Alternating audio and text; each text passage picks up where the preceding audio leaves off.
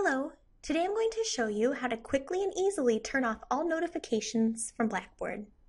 To begin, you'll need to enter into Blackboard and click on your name in the upper right-hand corner. Click on the Settings option down below. Once that menu appears, go ahead and select Edit Notification Settings. This will take you to the Notification Settings page. The easiest way to make changes to all of your Blackboard sites is to use the Bulk Notification Settings options on the right-hand side. The first thing you'll need to do is select a category of courses that you wish to change. Go ahead and click on that category. Once the settings page is loaded, simply deselect the checkbox next to the On/Off column. This will remove all the checkboxes and will disable any notifications from your Blackboard sites. Finally, click Submit to save your changes. Turning off these notifications will prevent any email notifications, push notifications, or dashboard notifications from appearing from Blackboard.